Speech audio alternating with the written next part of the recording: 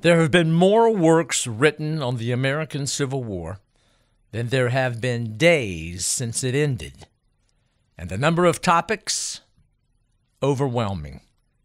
However, one aspect of the military experience has largely been overlooked, hidden from families and posterity, a topic as timeless as war itself. This episode, Sex and the American Civil War. The last 5 letters of history spell story, and that's exactly how history should be taught. Numbers and dates have no soul. Such presentations fall flat, for history is alive and relevant. Welcome to Threads from the National Tapestry, stories from the American Civil War. This series will feature events and people from that period and will strive to make you feel as if you were there, to show that history is indeed a story. When discussing the American Civil War, with regularity, stories emerge about the grand, the brave, the heroic, of patriotic fervor and endeavor. Yet, we must remember that the common denominator in all those stories is the human element. Human beings in the midst of a life-changing event, filled with human emotions and needs, capable of the unbelievable and, yes, the believable, which include all the fallacies that come with being human. Now, that being said, the overwhelming majority of all who participated in the conflict might agree with one Confederate private by the name of Bumpus, who said, "Uncontaminated I left home, and so I expect to return." The question must be asked, just how many indeed returned uncontaminated? Retired psychiatrist and associate professor of psychiatry at the University of California at San Francisco, Dr. Thomas P. Lowry, addressed one falling from grace element in his 1994 book entitled "The Story the Soldiers Wouldn't Tell: Sex in the Civil War."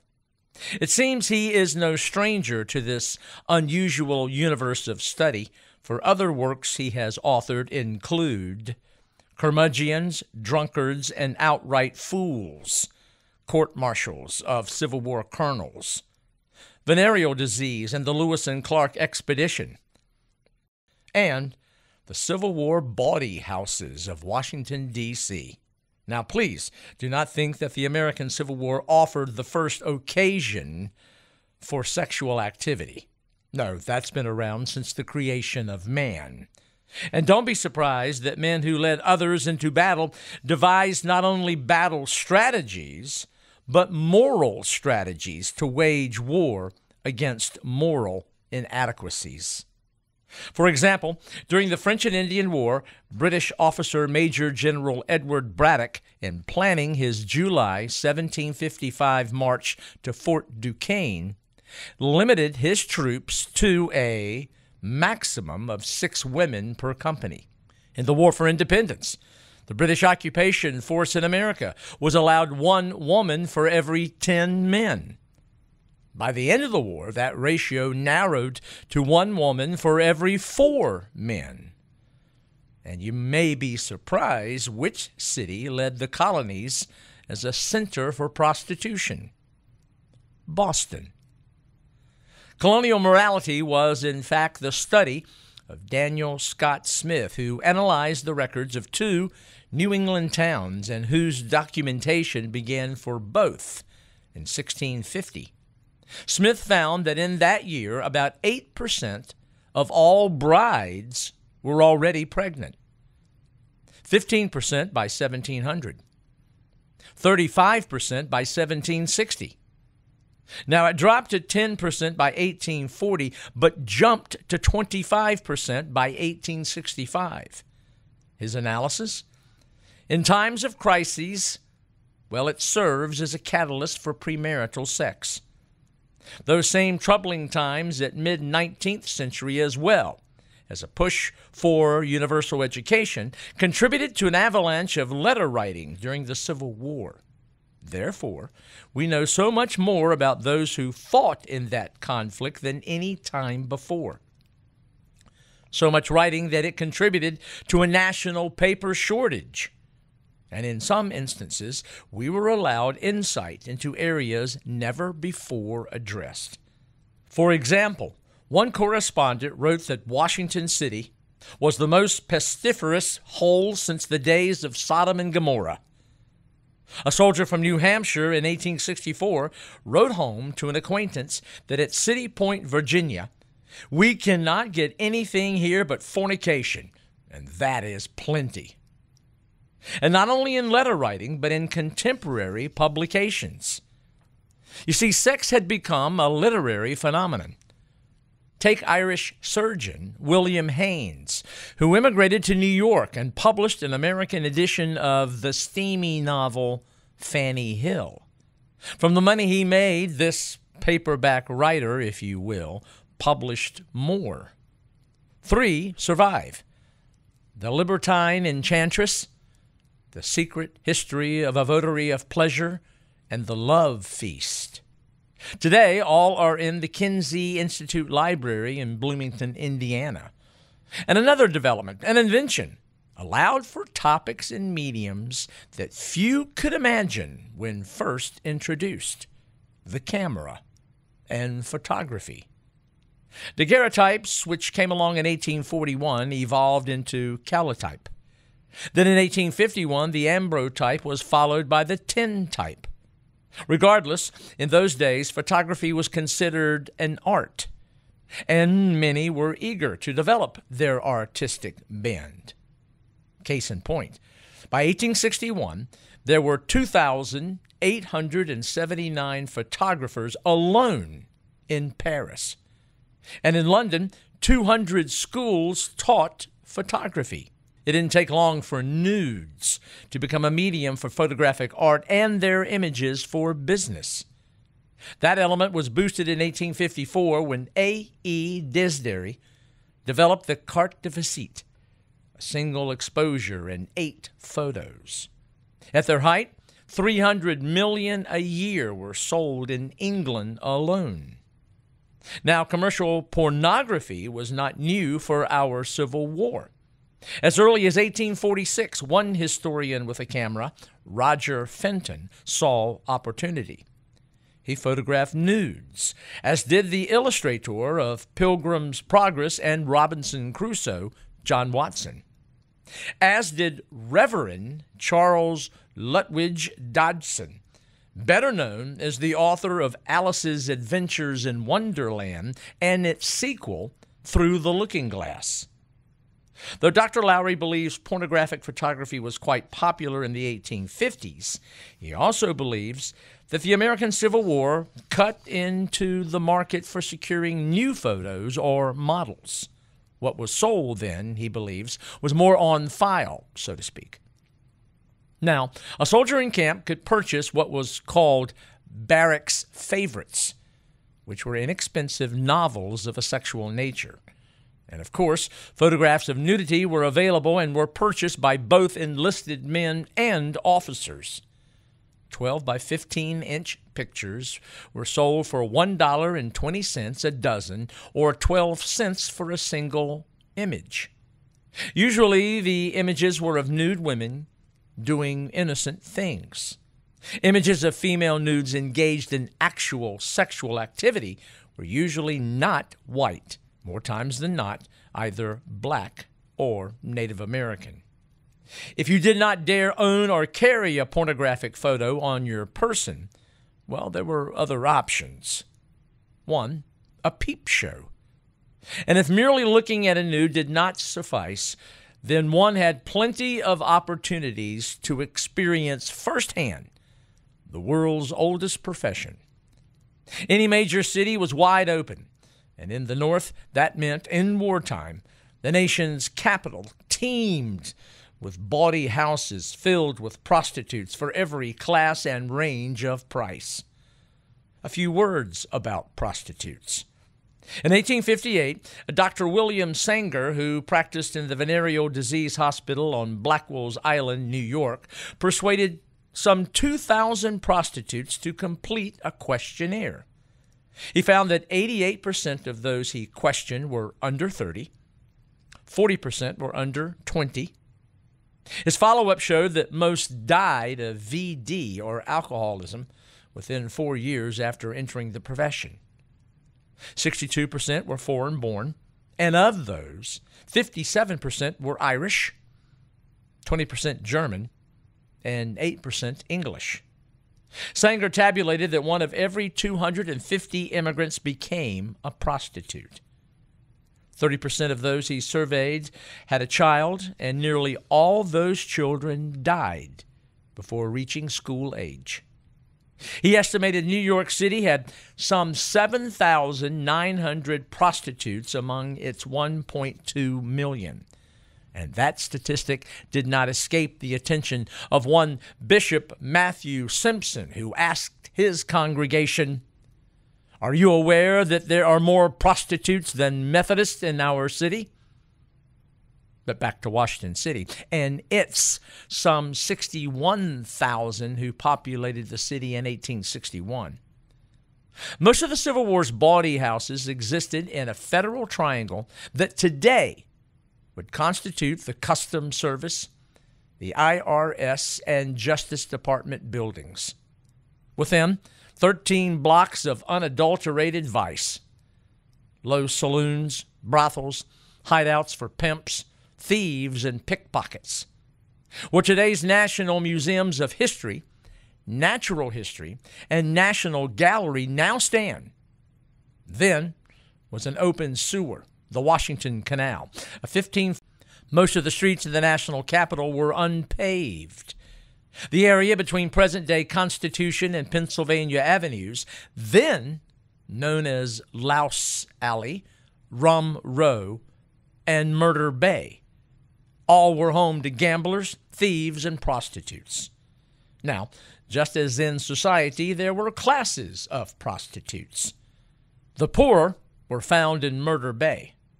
The younger and more beautiful ladies of the evening were found in Marble Alley, and that was between Pennsylvania and Missouri Avenues. Almost all the brothels sold illegal liquor, and their names rivaled anything any Madison Avenue ad man might come up with. Some of the names include Fort Sumter, the Ironclad, Headquarters, USA, the Devil's Own, the Wolf's Den, the Cottage by the Sea, Number 10 Marble Alley, the Haystack, the Blue Goose, Madam Wilton's Private Residence for Ladies, and Madam Russell's Bake Oven. By 1862, there were some 450 houses, and by 1863, the city had an estimated 5,000 prostitutes, with half working in the Georgetown, Alexandria area. The Provost Guard listed 73 houses along with their addresses and actually raided them. One Union commander in particular tried to get a handle on the dilemma, and that officer may surprise you given his Civil War reputation: Joseph Hooker. From the West Point class of 1837, he was known to Mexican ladies during the Mexican War as El Capitan Hermoso. And while we're here, let's clear something up. Though it's a great story, there is no evidence to his name and the origin of the term hooker. In truth, the term had been used as early as 1845. But back to his efforts. Hooker tried to localize the problem and did so by herding many into the Murder Bay area, which then became known as Hooker's Division, or the Division. The area existed until 1914, when Congress finally stepped in and had it demolished. The federal district itself tried to help. The capital formed a police department in 1861. 150 men were to patrol 230 miles of streets and 77 miles of alleys at $1.31 a day. They did get help from the United States Military Provost Guard and even the newly created Secret Service. Now, since the prostitutes not only contributed to moral but military decay, Lafayette Baker of the Secret Service and others came up with an ingenious plan. The ladies in question, called Cyprians, as in pertaining to Cyprus, which was a center for worship of Aphrodite, made up one of the two most ardent nests of secessionists in Washington City. The other secessionist group, interestingly enough, were Episcopalians. Well, officials couldn't do anything about them, but did conspire to deal with the ladies of the evening. Many were herded together and sent south to the Confederacy. I might mention, however, that 3 months after one such shipment, a few were returned with the accompanying note, "Sir, I send back to you 2 strumpets." And speaking of those that returned the goods, in the Confederate capital of Richmond, things were quite similar. The center of social life there was the 4 blocks southwest of Capitol Square, and 2 particular hotspots, the Ballard at 1400 and 1406 East Franklin, and the Exchange across the street at 1403 Franklin. A pedestrian bridge joined the two. In that same area, 40 major gambling houses with high-class harlots living above them and along the alleys. One notorious strip was Locust Alley, which ran from Main to Franklin in a block bounded by 14th and 15th Streets. And a mile east of downtown, along Main and Cary, another area flowing with liquor and populated by alcoholics, whores, and pickpockets. All frequented saloons, hotels, restaurants, and strolled late in the day on the city's most popular promenades. The YMCA there tried to establish a moral beachhead on South 10th Street, but immorality answered with a madam who opened her own house directly across the street and naming her establishment Duval's Drugstore. Just to the south, Petersburg, Virginia, was another haven for shady females and fleshpot sites. No surprise here, but sex was rarely included in letters home or in polite conversation. Yet it was not uncommon to find column-length advertisements for venereal remedies on front pages of daily papers. Those same papers also included police columns of obscene details from bawdy house raids. Here's a letter from one Confederate who did bring up the topic, but with obvious embarrassment.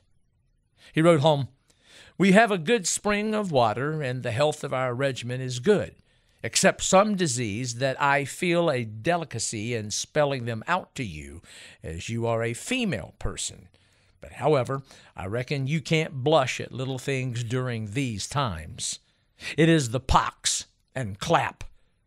The cases of this complaint is numerous, especially among the officers. And by the way, Company A has got one officer toiling with the pock and one private with the clap. I now drop the subject, as I have no idea it will interest you to be reading about that." Another who tried to relate the reality of things was a Tar Heel, who in a fall 1863 letter wrote about a lewd woman found in Petersburg. He wrote, "John, about 2 weeks ago there was a woman come up from Petersburg and stopped about 200 yards from our camp. Several of the boys went up and had lots of fun with her. It was about drill time, and one of the boys missed drill, and they put him on double duty." Now, letters like these, as we've mentioned, are rare. You see, the Victorian Code of the period made it an extremely touchy topic for those at that time and its immediate descendants. But yet here's another soldier who gave advice to his wife about all the poisons of camp: drunkenness, stealing, card playing, profanity, and whoring. "Don't never come here as long as you can keep away, for you will smell hell here." Other southern cities that provided the same whiff included Chattanooga, Atlanta, Mobile, and New Orleans. But Richmond, as far as the Confederacy was concerned, was the flesh mecca. Little was ever done to regulate it all in Richmond, but in the western theater of the war, in Nashville, Tennessee, the so-called Athens of the South, there was innovation. The capital of Tennessee was a city of 14,000 non-slave citizens. It had a major university, medical school, excellent system of high school and academies, 30-plus publishers and journals. But if there was Athens in Nashville, there was also Amsterdam. Down the hill was Smoky Row. It stretched 2 blocks wide and 4 blocks long. 8 full blocks of prostitution. And by June of 1860, 207 identified harlots. The youngest was 15. The oldest, 59. And the mean age, 23. From remarkable records, the typical Nashville Cyprian in 1860 was around 30, widowed with small children, lived and worked in a 2-room crib, and was 1 step away from absolute poverty. The influx of armies to the city, both Confederate and Union, meant lots of chances for horizontal refreshment. So much so that by the winter of 1862-63, the United States Army shipped under guard some 1,500 to Louisville, Kentucky, but most returned. A second attempt occurred August the 3rd, 1863, but while the white harlots were in transit up on the Ohio River, black prostitutes cornered the market.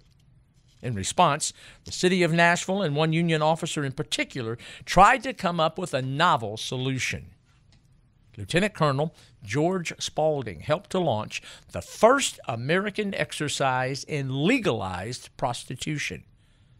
By April the 30th, 1864, 352 harlots were licensed in Tennessee's capital city, and 92 that had been diagnosed with some form of VD were receiving treatment in a facility erected for that very purpose. The license recorded name and address and assured that a surgeon duly appointed by a board of examiners had examined each and found them clean. Those examinations were required every week. The city went so far as to construct a hospital to treat those infected, and each licensed harlot paid 50 cents a week for its upkeep. That facility was Hospital Number 11 of 23 operated by the United States military. There was a male facility as well, Hospital Number 15, the Soldiers' Syphilitic Hospital. Both were remarkably successful. Now, if one did not have a license and was caught, that individual was arrested and jailed for not less than 30 days. Nashville was not the only city to be innovative. After Memphis was captured by Union forces June 6, 1862, it too became a huge Union military center, and that ensured that the north side of Beale Street became a den of iniquity. The second experiment in regulation occurred here. These 2 cities, Nashville and Memphis, were the only ones to try such experiments until the state of Nevada acknowledged the obvious. Now, there is an old adage, you cannot legislate morality. Perhaps, but in those 2 cities in Tennessee, public order was restored, disease reduced, and prostitutes, their clients, and the city benefited. As an aside, as of 1994 in prostitution-regulated Nevada, amongst licensed prostitutes, there had not been 1 reported case of AIDS. No surprise that cities in the North and South with a military presence were nests for prostitution. But there was another venue, on rivers and waterways, where steamboat passengers were 75% male. Some steamboat lines not only arranged for on-board prostitutes, but paid their fare. Those plying their avocation were restricted to dine alone, to move about only on certain decks, and were usually assigned to staterooms abaft the side wheels. And on occasion, steamboats were asked to carry curious cargo. In 1863, the newly christened Idaho transported a shipload of harlots from Nashville, bound for Louisville. Its captain, John Newcomb, was in charge, and upon his arrival, he learned that Louisville was not about to accept his cargo. So he tried Cincinnati, and that city refused as well. So Newcomb sat on the Idaho with all those ladies for 13 days until finally he received orders to return to Nashville. Newcomb and the steamboat company, after finally ridding itself of its human cargo, invoiced the United States government $5,000 for damages to the steamer and for feeding 150 women for a month. It was turned down. A personal visit by Newcomb to Secretary of War Edwin Stanton in 1865 finally resolved the issue. Well, thus far we've looked at one of the most obvious sexual outlets in time of war, prostitution. And now, a consequence, birth control. There were 6 major types at the time: coitus interruptus, coitus reservatus, condoms, douches, sponge, and abortion. Condoms at that time were made from the dried gut of sheep. Rubber condoms were not introduced until 1876, and strangely enough, at the Philadelphia World Exposition. Douches were made with alum, zinc, vinegar, or baking soda. Sponges were in great demand by Northern women since most came from the Confederacy's Florida. For abortion, one potion consisted of a mixture of myrrh, aloes, whiskey, sugar, vinegar, iron dust, ivy, and Seneca snake root. In 1840, there was an estimated 1 abortion for every 30 live births.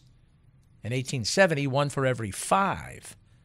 And as to birth rates themselves, in 1800, the average American woman gave birth to 7.04 children. In 1900, 3.56. The sharpest drop, interestingly, came in the 1850s. At this point, we should comment on the status of Civil War medicine, the treating of conditions resulting from childbirth, birth control, and sex.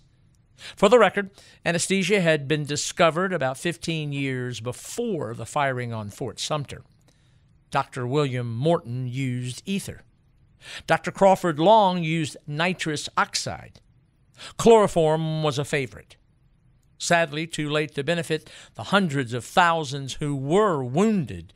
3 pioneers: Louis Pasteur's discoveries in 1866 about the spread of disease by microorganisms; Joseph Lister, who 1 year later discovered that carbolic spray was effective in protecting wounds from gangrene. Those 2 discoveries brought a surgical revolution. Then in 1878, German bacteriologist Robert Koch advanced medical treatment with his discoveries on bacteria's role in wound infection. As to the actual study of medicine and education for prospective doctors, it is interesting to note at that time that Harvard received its first stethoscope in 1868, 30 years after its invention. That institution's first microscope in 1869. To further highlight the woeful conditions for medical training and practice, at the beginning of the American Civil War, the U.S. Army had only 20 thermometers, and those in power did little to rectify the situation. In 1863, the United States Senate refused to spend more than 18 cents a day for food for soldiers in U.S. hospitals. That same year, the House defeated a measure that would have provided trained cooks for the Army. When Dr. William A. Hammond, the Army's Surgeon General, proposed an ambulance corps, that was vetoed by Secretary of War Stanton and then General-in-Chief Henry Halleck. A dilemma indeed for those in need, like those suffering from venereal diseases. Just as there are the 128 volumes that make up the official records of the War of the Rebellion, there is also a medical and surgical history of the War of the Rebellion. From its content, we know that VD was more prevalent at the first and end of the war. The most likely to fall victim was young, recently recruited, native-born, probably away from home for the first time, a non-combatant, and stationed near a city. It has been estimated that in the first year of the war, 1 of every 12 Union soldiers suffered from VD. The annual rate in the United States Army was 82 per 1,000. According to the medical and surgical history, in the Union Army from May 1st, 1861 to June 30th, 1866, there were 73,382 white cases of syphilis and 123 deaths. 6,207 black cases of syphilis, 28 deaths. There were 95,833 white cases of gonorrhea, 6 deaths. 7,060 black cases, 1 death. And there were 13,564 white cases, 7 deaths from orchitis. 990 black cases, 3 deaths. Already noted, one of the 2 greatest STDs of the period was the Neisseria gonorrhea bacteria. Its symptom, painful urethral discharge and the infection of the cervix in women. It wasn't until 1879 when it finally was identified under a microscope, and one had to wait until 1945 for effective treatment. More common and deadly was syphilis, which is caused by the bacteria Treponema pallidum. It was visibly identified in 1905. The first blood test was designed 2 years later. When first diagnosed, treatment in the 18th century usually consisted of salts of mercury, which prompted a graffiti artist in a London bathroom to write, "A night with Venus, a lifetime with Mercury." Regardless of century, its primary stage, small, painless ulcers usually located on the genitals. Several weeks later, the secondary stage, a transient fever and a rash, which would clear up. The patient might feel better for years, but inevitably came the third stage. Infection ate away at the brain, blood vessels, and vital organs. Now, the spirochetes of brain syphilis could be killed, but adding insult to injury, it took a malarial fever to do such a thing. Another issue of sex that has been a hot topic as of late, homosexuality. One of the most well-known, the nurse and poet, Walt Whitman. The term itself, homosexual, was not introduced until 1895. Gay in the 1950s. We have no record of any soldier disciplined for homosexuality, but 3 pairs of Union sailors were court-martialed in 1865. We have only 1 case of male prostitution that was reported during the war. The Richmond Dispatch reported on May the 13th, 1862, of prostitutes of both sexes openly displaying themselves in carriages and on sidewalks. Walt Whitman wrote on many occasions that so-and-so slept with me. But one has to be careful with that term during that period of time. For example, it is well known that Lincoln slept with men, most notably Joshua Speed from 1837 to 1841 in Springfield, Illinois. But then again, sleeping with another of the same sex was quite common then. It was a thing of necessity at crowded stagecoach stops and drafty inns.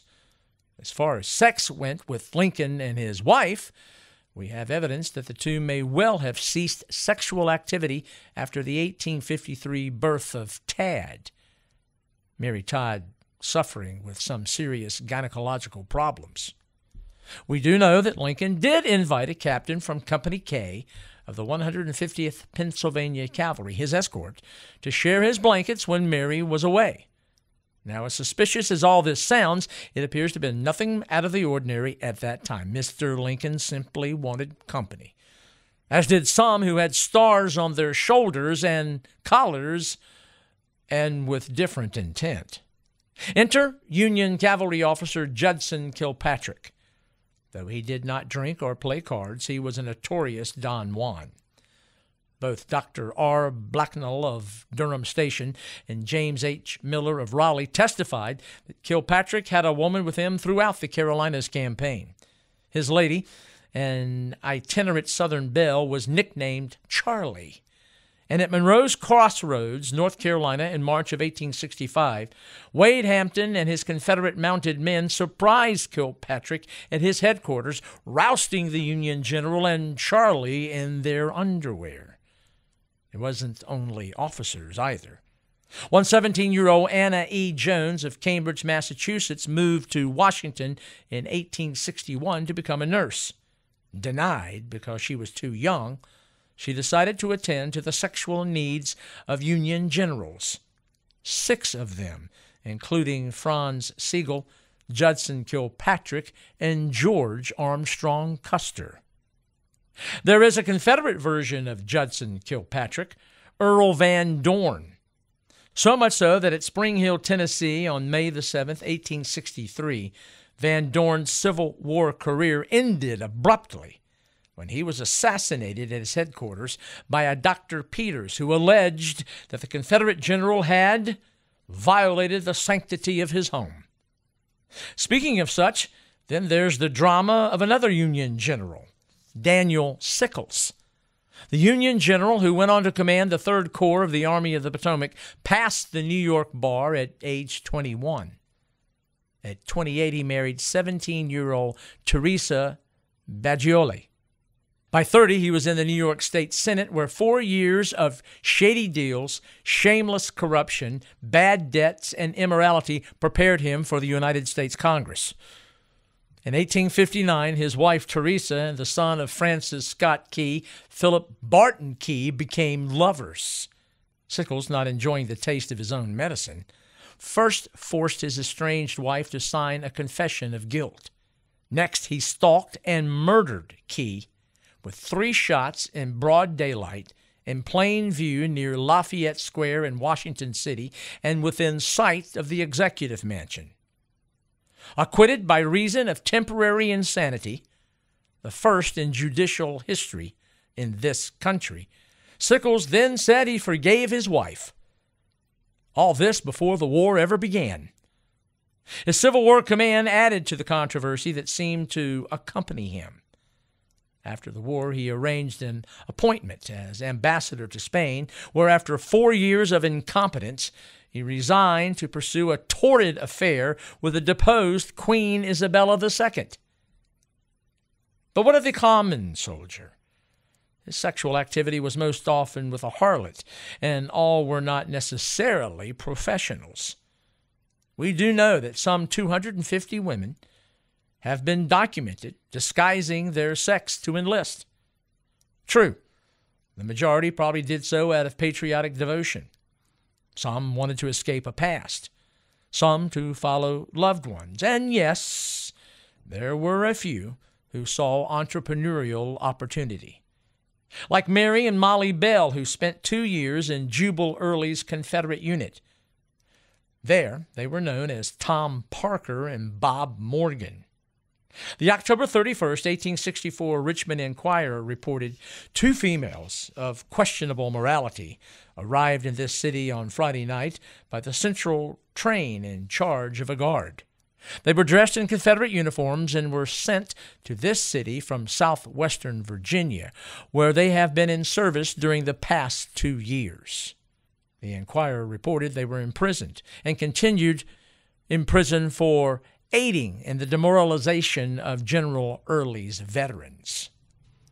Despite all these stories, quite honestly, while campaigning, the common soldier had little opportunity to misbehave, except when in large cities and with too much free time, recently recruited or on furlough. Many temptations did exist at recruiting centers and jumping-off points like Chicago, New York City, Washington City, and Boston. Also in occupied cities like Louisville, New Orleans, Portsmouth, Norfolk, Savannah, Chattanooga, New Bern, North Carolina, and Cincinnati, where in January of 1864, one soldier wrote that the femmes du monde had, in his words, nearly succeeded in elbowing all decent women from the public promenade. Bell Irvin Wiley's classic research tells us that Union soldiers were more likely to contract VD than Confederate because there were simply more of them. They were better paid, had more generous bounties, and easier access to bigger cities. And although the Confederate common soldier may not have had the same opportunities as his Union counterpart, a Confederate report in July of 1861 showed 12 regiments of 11,452 men, representing 5 different states. Well, they had 204 cases of gonorrhea and 44 of syphilis. That would translate into 17.8 cases of gonorrhea and 3.8 of syphilis per 1,000 men. Those numbers would decrease as the war progressed. That makes sense, as by that time most were active in the field and not in cities. Yet, some habits and vices are hard to die. When the Grand Army of the Republic's 1895 National Encampment was held in Chicago, the Souvenir Sporting Guide advertised 4 theaters and 28 houses of prostitution, which leads one to think that just maybe someone could teach an old dog new tricks.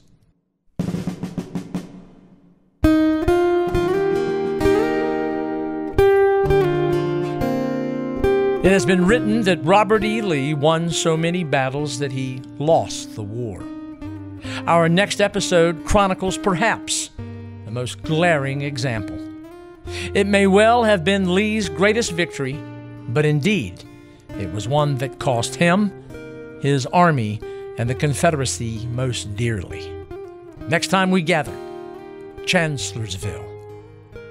We at Threads from the National Tapestry are most pleased and most appreciative that in our ranks we now include an international patron. Håkan from Gothenburg, Sweden, we are so very pleased that you enjoy what we are doing, and we welcome you. Thank you so very much for your patronage. This is Fred Kiger. Thank you for listening.